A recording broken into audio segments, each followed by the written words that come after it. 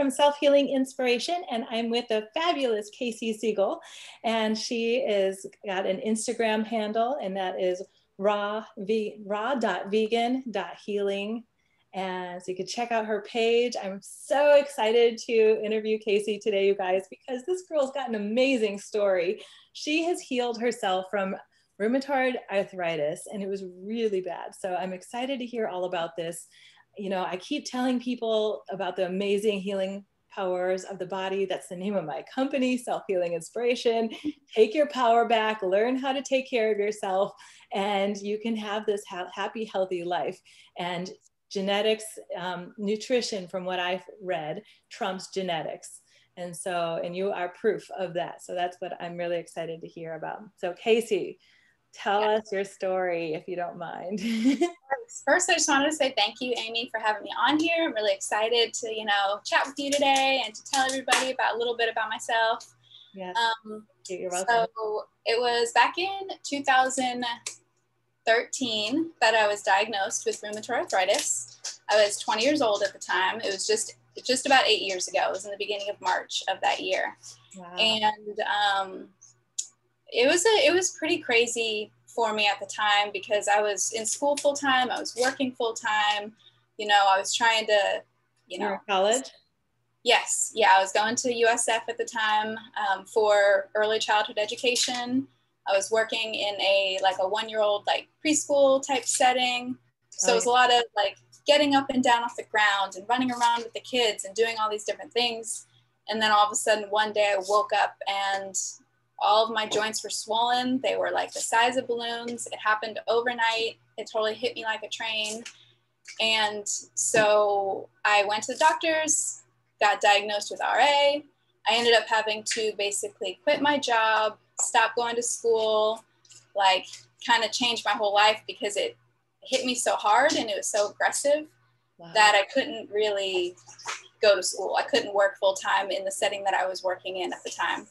So, you know, it definitely was a pretty dramatic switch for me at the beginning, big change. They started right away putting me on all the different medications, you know, and they would tell you from the beginning, this is going to be a trial and error method. You know, there's 50 different medications we can try for this, and one might work for you, one might not work for you. So we're just going to kind of keep throwing things at you. Roll the dice. You know, yes. Put something out there and I will hope it works. Yes, exactly. So they basically told me from the beginning, not only was I going to be on medication forever, but they also basically said they couldn't really promise any sort of positive results from it. Wow. But, you know, for the first 4 years, I just did what most, you know, people do. And I was like, okay, the doctor tells me this is what I have to do. The doctor says this is, you know, the situation. This is just what I have to live with. This is what I have to start getting accustomed to. And, you know, by 2017, I'd had it for about 4 years already. I'd probably already tried 15 different, you know, treatment plans. And I ended up in a wheelchair. It had just gotten progressively worse and worse. And I'd gotten to the point where I couldn't stand up at all. I just couldn't bear weight at all on, you know, my legs. So it got to the point where both my husband and I went about a year without working because he needed to basically take full-time care of me. And I couldn't, you know, really function much on my own. So that is when we decided to kind of start looking at things from maybe a different angle and maybe think maybe the doctors don't have all the answers. Maybe I should try to figure something else out. And that was when we finally discovered the connection between food and, you know, my health. And so we went plant-based back in 2017, pretty much overnight. We watched Forks Over Knives and What the Health and some of those, you know, popular documentaries. And then the next day we were just like, all right, no more meat, no more dairy. Yeah, we're just going to cut it all out. And we haven't looked back since. And if anything, we've just gotten deeper and deeper into it. And now for the last, you know, 9 months, we've been raw vegan, and it's just been incredible. We've actually even been on a juice fast for the last 50 days. So we're just really, you know, trying to narrow down exactly what the best solution is to get me 100% back to where I need to be, basically. And are you 100% or not quite there yet? Not quite there yet. You know, I'm still having some issues with a little bit of mobility and everything, but I have also been off all medications since September. So now I know my body is, you know, working for itself. It's, you know, healing. It's going through its processes. So it's only since you've gone raw? That I've been off medication? Yeah. Yeah, it was, we went raw June 1st of last year. And then in September, I decided to stop taking my medication. Okay. So it was just a couple months into it. Okay. Yeah. And then even when you were whole food plant-based, you still were taking the medication or? Yes. Yeah, I was still taking medication, but I had lowered it down when I was, at the time that I was at my worst and I was in my wheelchair, I was still taking like 5 to 7 different medications at the time. And I was still in a wheelchair, couldn't do anything. But after switching to the whole food plant-based diet, you know, within like 6 months, we had been able to lower it down to like 2 medications. And then towards the end, for the last few years, I was just taking 1 medication. And then when we went raw, it kind of felt like we were doing all of these different things to detoxify my body and to eliminate toxins. But then every week I was doing this self-injection, which was in my, you know, head and in my opinion was just adding more toxins in that my body was then going to have to work to eliminate. So I was kind of taking 2 steps forward, 1 step back, 2 steps forward, 1 step back. So that was when I decided to just stop taking the medication and just to trust my body and to know that if I'm giving my body the right environment to heal, then it will heal. But by adding in these extra toxins and doing these extra things, that wasn't what I needed to get to the state that I wanted to be in. Right, right. And I don't know if you've read anything on natural hygiene, but that's what it talks about. It talks about how the medication you're taking was really just covering up the symptoms that you were having, but it's not really healing because you have to go to the root cause of the problem. So all the medications that you are doing or, you know, are taking were actually causing, you know, the additional toxins. Like now your body has to go get rid of that medicine instead of like healing the body, because the body's always doing the right thing. It has like an inner intelligence that we can't outsmart, you know? And so really, if we just supply the right conditions for the body to do its job, then that is how we're going to find the most optimal health.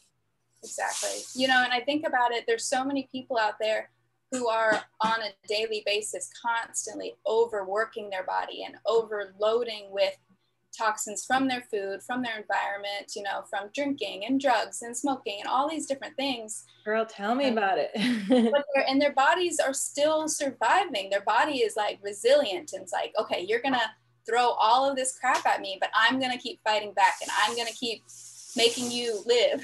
Right. So when we are putting our bodies in the best environment possible and we're eliminating all of those toxins and we're putting in all of these, you know, nutrients and all of this amazing stuff, you know, our body is going to like go into overdrive, into healing mode, and it is going to like do what it needs to do. Right. It's just amazing to me. Right. And then, so have you noticed any differences in your health from going whole food plant-based and then from going to raw and then juice feasting? Yeah. You know, when we were whole food plant-based, especially my husband, he, you know, he's always considered himself a generally healthy person, and he is, but, you know, he struggled with some weight issues. He had a lot of like gas and bloating and different digestion issues and stuff. And all of that, when we went raw, completely like disappeared. He had always been working the whole time. I mean, we've been together for 8 years now. And the whole time that I've known him, his like goal weight was always 175. And that's what he was always working at, like working out constantly and counting his calories and doing all these things to get down to 175. And then we went raw vegan, and all of a sudden he was like 145 within like 2 months. It just like, boom, he was like, I didn't even know this was possible.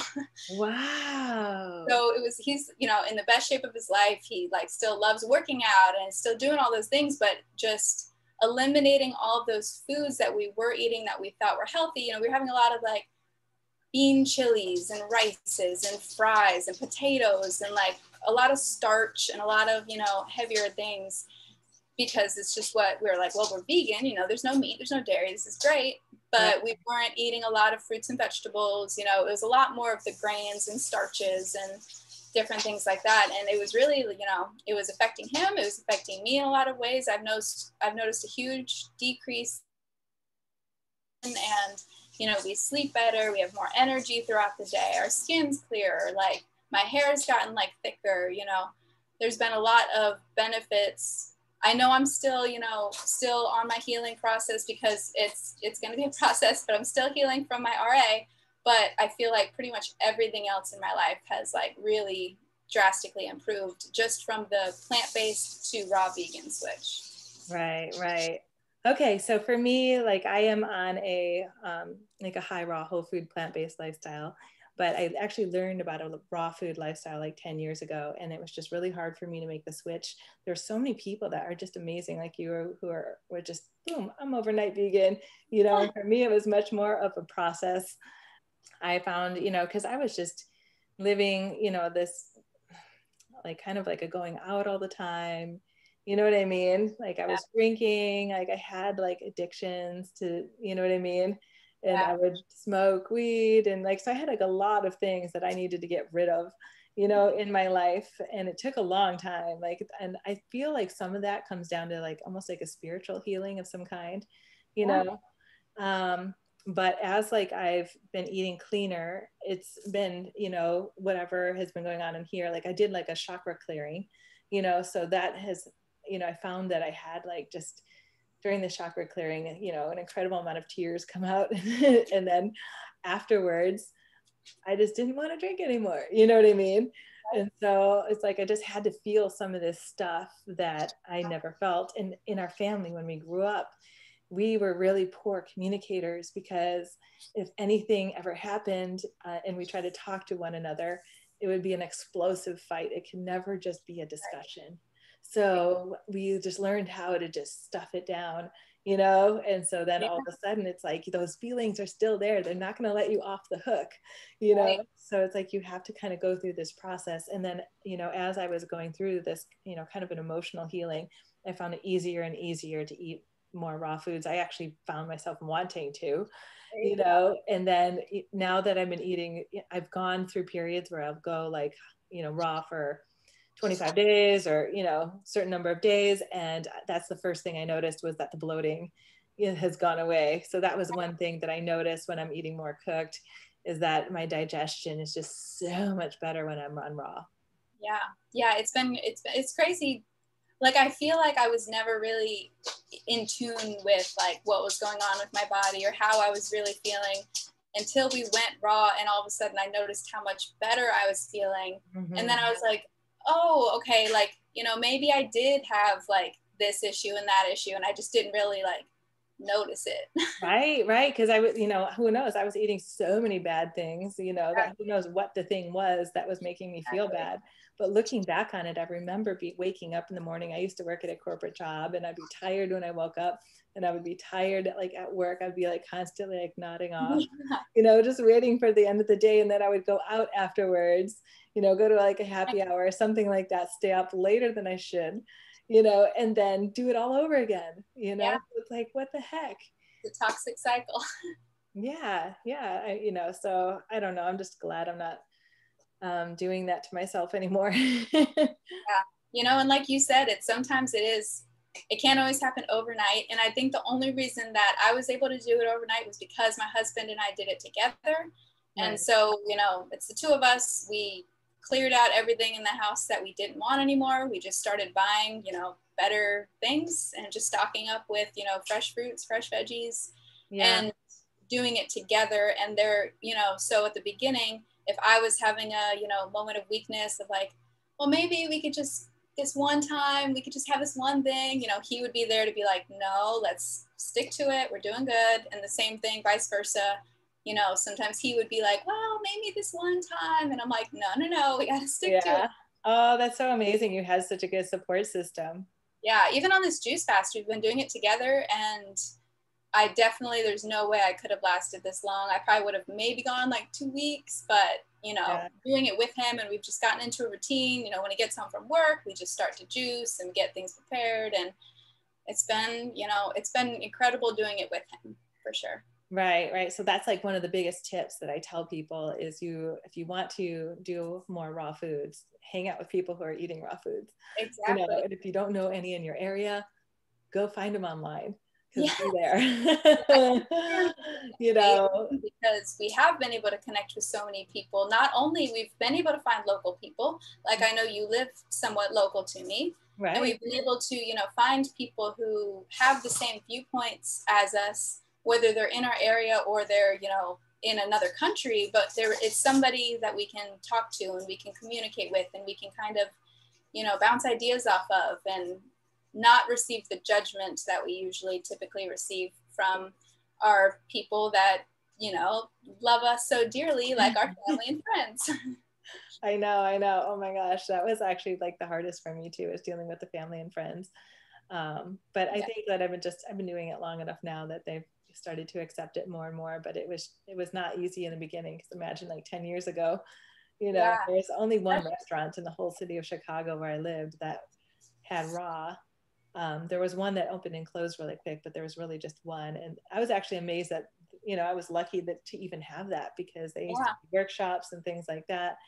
And eventually I ended up moving away. But that was a huge source of influence for me, you know, Yeah. just to go into and listen to some of these workshops that they had. And yeah, and then we ended up moving to Ecuador because my husband at the time, he got Lyme disease. So same kind of thing, except he was the one who was worse than I was. Like he was the one who got Lyme disease. And then, you know, it took some convincing. He wasn't really ready to change his diet and lifestyle until like he had proof. And I really think it took him to see other men doing it, Yes. you know, because a lot of guys are worried about losing muscle. It's not going to be healthy for them. And when he started to see all of these vegan athletes and he would meet them, or, you know, I took him to the Woodstock Crew Festival and like that, you know, he met some people there that actually changed his mind.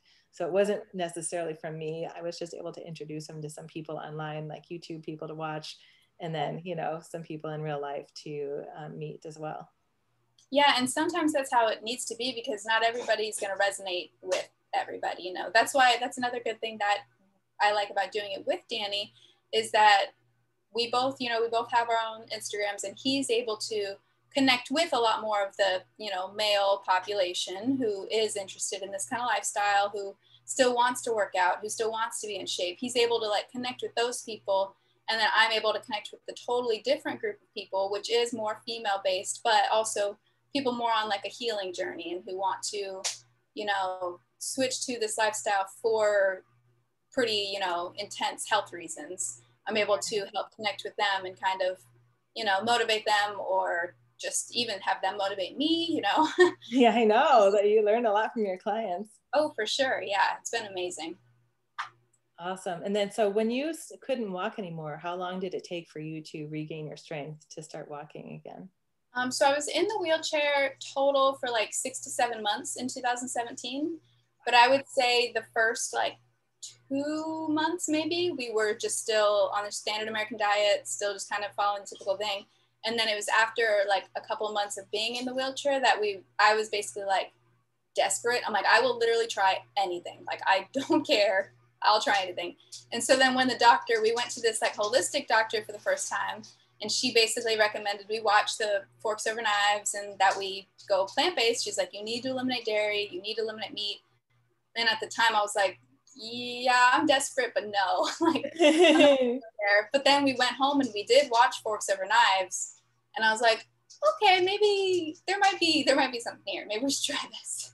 Right, right. If it means the difference with you feeling better or not, you know. Yeah, and So, probably like 2 3 months into the plant-based diet, I was able to start physical therapy. Luckily, my husband works in the physical therapy field, so he was home with me and he was able to like do my physical therapy for me, basically. And within like 3 to 4 months, I was like using a walker, but I was like up out of the wheelchair. You know, we were able to go and do things, and it was like life-changing for sure.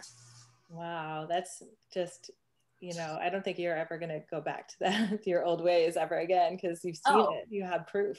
Exactly. Yeah. You couldn't pay me $1 million to go back to eating the standard American diet. Right. I would never go back. Right, right. That's how I feel. Well, like I have no desire to eat meat or cheese. Sometimes my kids do once in a while because their daddy once in a while, he's more, I would say he's high vegan, put it that way. Right. But he's not like perfect with it. But, and then, but for the most part, I don't think my kids have ever had meat unless like my mom snuck it to them. I That's mean, awesome. I've been around them so much that if she did, it was an extremely rare time. Yeah. For the most part, they were raised, high vegan or, high whole food, plant-based, high raw, That's awesome. like a lot of fruit and things like that. Cause I really feel like that is the best thing that you can be eating. Yes, for sure. So what is like an average day look like for you as far as what you're eating? And now before the juice feast, Okay. it would Yeah. typically be like fruit all day. We'd have, either whole fruit or fruit smoothies or smoothie bowls or juices during the day. And then we would usually at night have some sort of big veggie meal. We'd either have a huge salad or like a zoodle dish or a raw soup or some sort of big like veggie based meal. Right, right. Yeah. Cool. That was our typical day of eating. Yeah, it sounds awesome. Yes. Cool. So, and then like, were there any influencers that were big influencers for you, or was it just watching those movies? Like, how did you discover raw? The raw thing kind of came about. I don't even remember exactly what first like sparked it. I know we were watching a lot of Fully Raw Christina, and I was definitely very inspired by her whole story and her, whole path and how long she had been raw vegan. And I was just really like impressed by Fully Raw Christina. Yeah. And Dr. Robert Morse was a big one that we were watching a lot of his videos. I went to his clinic because it is in Florida. So I went to his clinic. I got my iridology exam done there, started that whole process. So he was another really big one. Then He's John amazing. Rose. I did his first course actually. Oh, did you? Yeah, so I'm certified for detoxologist with his program.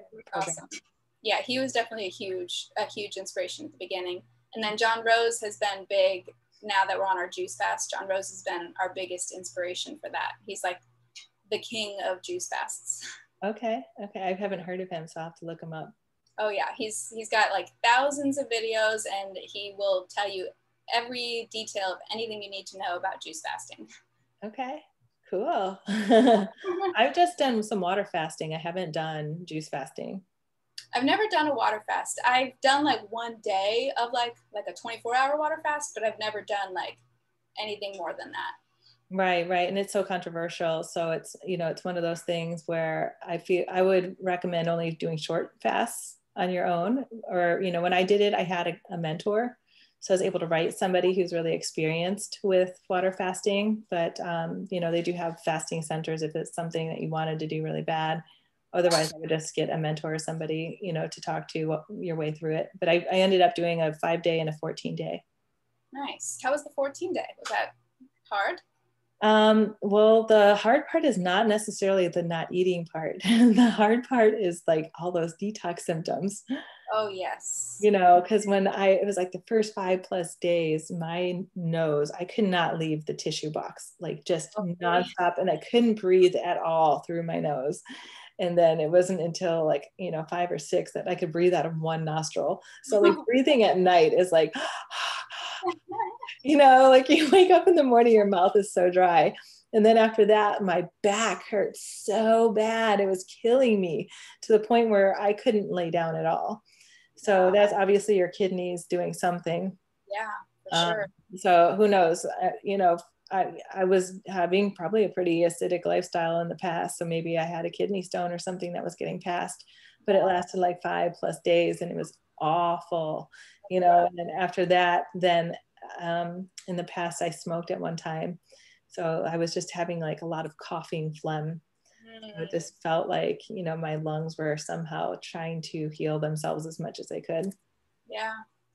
Yeah, it sounds like you had a lot of head stuff going on, a lot of stuff. Yeah. So that's just it. Like when people go on the lifestyle there, sometimes, some people might have more work to do than others. Sure. as far as like, you know, just what, you know, and the way I look at it, it's almost like I had to heal like a generational thing. Because like when I was growing up, you know, it's just normal. Like my dad would just be drinking a 6-pack every day. You know what I mean? Yeah.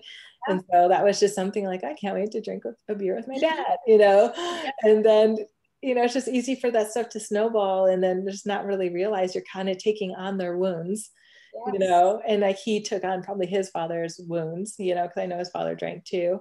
So it was just like this chain reaction that happened every generation. And then it's like this generation, it's like, boom, like I had to somehow, you know, stop the snowball effect, you know? So like I had extra work to do probably compared to others. I always blame everything on genetics, but I don't think it's the genetics that gets passed down. It's the habits. Right, It's right. That's lifestyle. what I'm saying is the habits, you know, Yeah. because like, he, you know, that was just a habit he had. Probably he learned from his dad and then I learned it from him and then, you know, had to do some extra effort to just end that. For sure. Yeah. I mean, I grew up in a house where both my parents would drink alcohol, but cigarettes was like if you ever thought about smoking a cigarette, you were like disowned. So I've never in my life smoked a cigarette, and I know I never will, and that's just how I was raised. But Right. you know, when I was at drinking age, I had no problem drinking. I was drinking, you know, plenty of alcohol because that was something that was accepted in the family. It was fine. It was okay. Right, right. When I actually smoking, my parents were like that too. They hated it, like hated it. But I remember I was just, I don't know, I was like a little rebel and, you know, I was kind of pissed off, like younger and, you know, probably from stuffing all those emotions down, not having any healthy way of communicating or expressing myself, you know? So it was almost like my, um, I don't know, like just this rebellious, like, you can't tell me what to do kind of thing, you know? Yeah, you say no, I'm gonna do it. Yeah, exactly, exactly. So who knows? I'm so glad I'm over that though, because looking back on it, I'm like, why didn't I just do what they told me? You know? Yeah, So that's just what we got to do. Sometimes we got to learn that stuff the hard way. exactly. And then we have to pass it down to our kids the right way. Right, right. So that's like everything I'm doing. I'm just, you know, when I went to Ecuador, we learned about nonviolent communication. You know, we learned about natural hygiene, and I learned all about unschooling. So I have been unschooling my kids, and it's just been like such an awesome experience. You know, to have them at home all day long is actually such a joy. Yeah. I know who they are. Like I know where they're at. You know, we get to share our experiences every day. Like they get to see what I'm doing, what I struggle with. Like they understand me more. Like our relationship is just so much better. And like they are interested in things. Like I have my little boy coming in here all the time. He's only 6. How do I spell Ender Dragon? How do I spell this? How do I spell that? You know, and it's just because he's in Minecraft, you know. And some people might say, oh, don't do video games. But I think, you know, as long as he's happy and he's having a good time and he's learning, why not? You And know? a lot of times, especially nowadays, you kind of have to let them play the video games and whatever, because they're going to fall behind if they don't know how to use all of this technology that all of these other kids know how to use. Yeah, like he knows how to use computers. He's been knowing how to do everything since he was 5 years old. So he's kind of wicked smart. Like he I really was nannying for so long, and there was so many, like, I'd be like with a 2 or 3-year-old who's like grabbing the iPad and going on YouTube and typing in what they want. And I'm like, what is happening right now? Like when I was your age, there's no way I could have done that. Could right. barely play with my Barbies. Right, right. Yeah, I was a Barbie girl too. Yeah. To have like a house and everything set up all pretty and yeah. And I had 2 sisters, so we had lots of Barbies. Oh, fun, fun. So yeah, you're in Tampa or Clearwater? Clearwater. I was born and raised in Tampa, and then I moved to Clearwater about 5 years ago, a couple years into me and Danny dating. Okay. Is that where the university is? No, I was going to USF when I was going, and then I ended up switching my major and switching to SPC because I wanted to do school fully online. So I switched my major to marketing from early childhood education because I knew marketing would be more doable for me. And it was all online, so it was easier at SPC. Okay. Yeah. Wow. And then did it take a lot longer after you got healthy to finish school, or was it? Well, it did. It took longer to finish school because when I transferred from USF to SPC, they basically said that my credits were like too advanced and they like wouldn't accept them. So I had to like retake like 90% of the classes I had already taken. So I'd already done 2 years at USF and I pretty much had all but like 1 or 2 of my prerequisites done. And then when I switched to SPC, they only accepted like maybe 5 of my like credits. And I had to basically like start back from scratch. So it did end up taking a lot longer once I switched, but I was able to do it, you know, on my own time. I had gone back to work and I was nannying. So I was able to basically like bring my laptop, and when like I put the kids down for naps or whatever, I would like go on and do some homework. Or so it just worked out better for me. It did take longer. So I ended up being in school for like 6 years for my marketing degree, but I'm happy that I went through the whole process. Yeah, I mean, for somebody who's been as sick as you were too, it's just, you know, such a miracle that you've had such a complete turnaround. So Yeah. it's amazing. You're an inspiration to so many people out there. And it's just, I want to be able to post some pictures. Are you able to send me some photos we could show people? Yes, I did. I did send some photos over to you just like an hour or two before Okay. this thing. So I did send some photos for you. Yeah, because you guys, this is amazing, like what this girl has been through and the complete turnaround. So thank you for sharing your story with us. Is there anything else that you wanted to cover that we missed? No, I don't think so. Okay. And then you have a course too that you're doing to teach people healing? Yeah, I'm still working on the course. I'm like in the back end stages of the course still. Yeah. But Same if for me anybody too. does need any help, feel free to reach out, and you know, I'll do whatever I can to help you out until I do get my course up and running. Okay. Well, thank you so much, you guys. I will put links down below for her information, at least to her Instagram handle. And thank you so much, Kaycee. If you guys like this channel, please like, subscribe, and comment down below. And hopefully we have some more stories to share with you guys about this amazing healing benefits of doing a high raw or a raw food lifestyle. So peace out, you guys. Sending you so much love. Bye-bye.